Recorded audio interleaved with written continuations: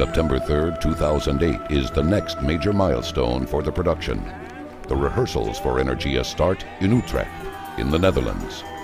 Today it's like, how can I say, the official opening day for rehearsals of Energia. So let's just celebrate it. Why not? I love champagne. Bubbly, bubbly, bubbly.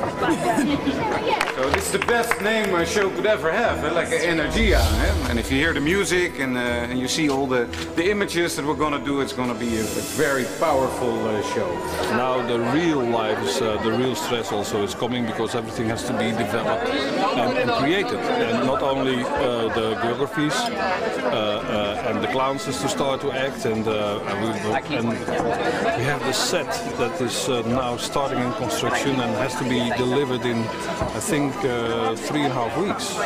We have for Energia a very talented, young, multicultural cast from all over the globe, and I hope they each bring with them something of their own culture and blend together to make it one instant show of energy. And after the cake and the champagne, the rehearsals really got underway. The often complicated dance routines are sometimes rehearsed in a separate studio before they are put to the test on the ice. 1, 2, 3, 4. Yeah. 1, 2, 3, 4, 5, 6, 7, 8. 1, 2, 3.